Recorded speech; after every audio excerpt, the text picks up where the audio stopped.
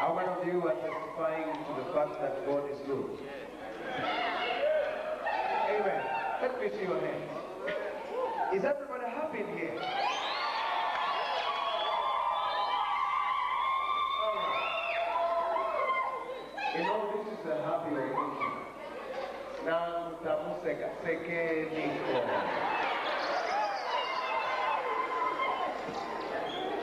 Seke niko fair at least.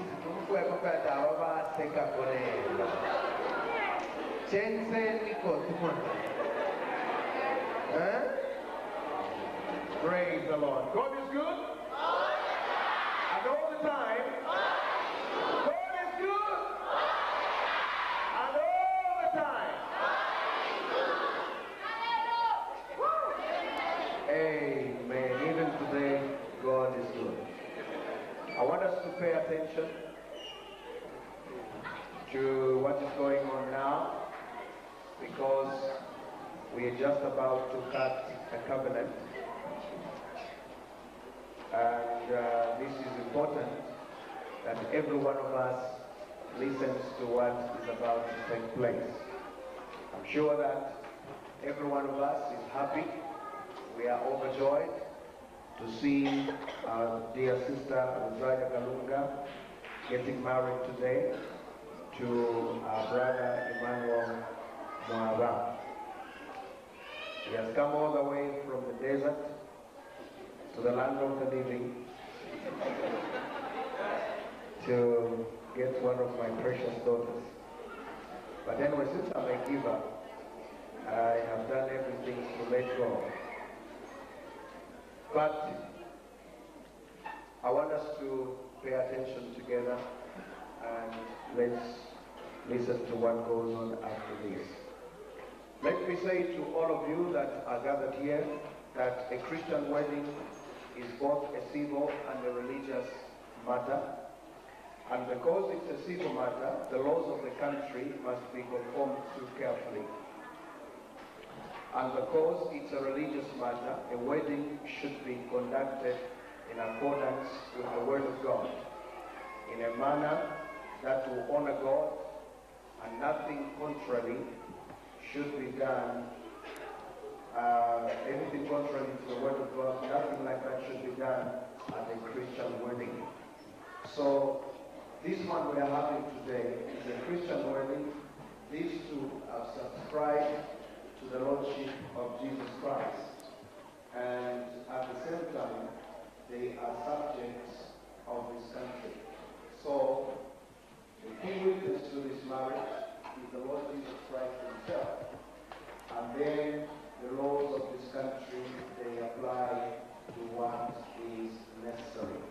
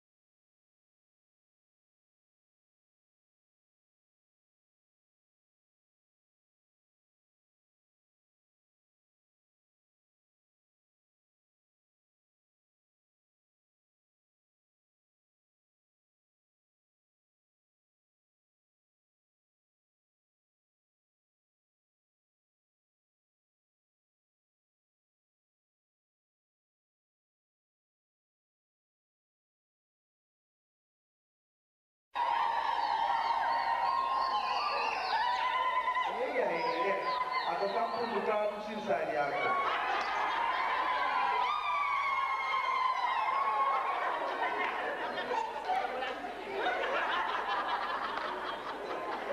We usually ignore our cousins.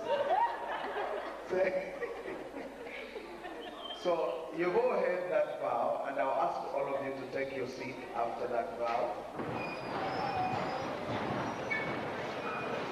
But help me as we go through the service. This is an important occasion. Amen. Hallelujah. Then sings my soul, my Savior to thee. How great thou art, how great thou art. Then sings my soul, my Savior to thee. How great thou art, how great thou art. Emmanuel, I want you to look this girl straight in her eyes. Say the following to her. I, Emmanuel Mava, I, Emmanuel Mama, do take you, Rosaria Karunga, do take you, Rosaria Kalunga, to be my lawful wedded wife, to be my lawful wedded wife, to live with you to live with you from this day forward from this day forward through all the changes of life, through all the changes of life, for better, for worse, better, worse, for richer, for poorer, for richer, poor, in sickness and in health. in sickness and in health. I will love I will love and care for you and care for you as long as we both shall live. as long as we both shall live. And so And so I give you my promise. I give you my promise. Amen. Hey.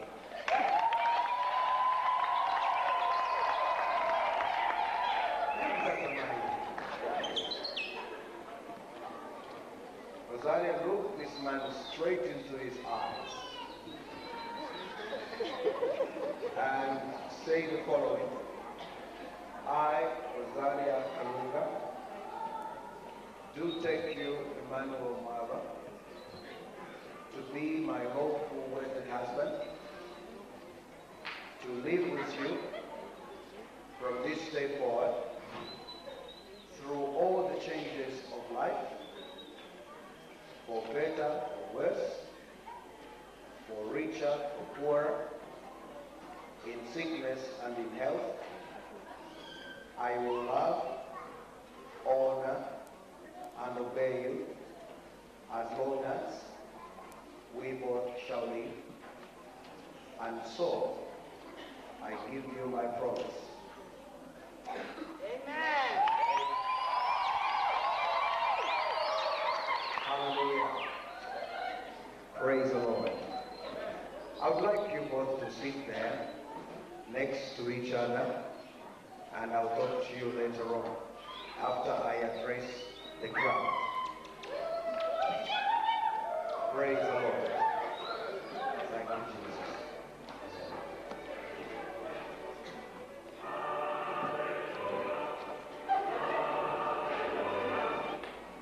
Chapter 4 and verse 13. How many of you are happy to be in church this morning? Praise the Lord. I'm talking about get ready, Jesus is coming. Amen. Get ready, the Lord Jesus is about to come. I know we've come to attend the wedding of our good friends, Emmanuel and Rosaria. But very few of us are thinking about the events that are taking place in our world today. And one of the events that is taking place is the marriage of Emmanuel and Rosaria. This which we witness today is a prophetic event. Amen. Christians, are you there? Amen. But you're too quiet on me. Only the Sunday school are responding to me.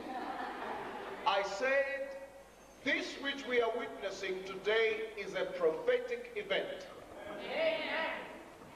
Because what Emmanuel and Rosaria are doing is a picture of the marriage feast of the Lamb that is coming in the future.